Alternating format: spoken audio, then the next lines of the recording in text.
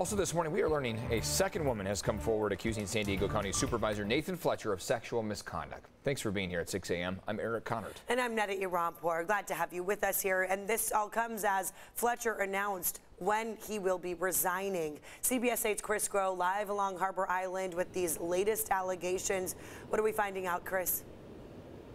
Yeah, good morning, Eric and Netta. And look, in light of this second allegation, we spoke with the woman at the center of this one. She was actually back in 2015, a UCSD student and an intern for Nathan Fletcher's nonprofit foundation, the Three Wise Men Foundation. Now, she says that it was in working with that foundation out of state that she claims that Supervisor Fletcher inappropriately touched her. Now, we brought those allegations to Supervisor Fletcher's office, and his office sent us back this statement, which in part reads, quote, "These accusations are false and clearly not true, as verified by others at the event and emails from the time. This is just piling onto an existing media frenzy."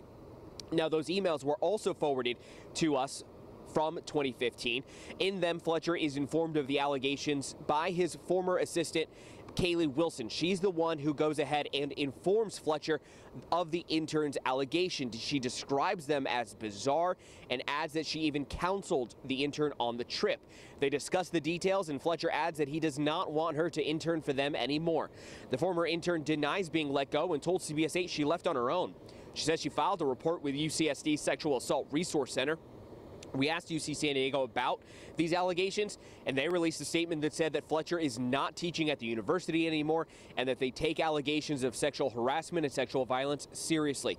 Now, in the wake of these recent allegations, again, this is the second one, the first one coming from an MTS employee, a former MTS employee. Fletcher has announced that he will resign from the County Board of Supervisors effective on May 15th at 5 p.m.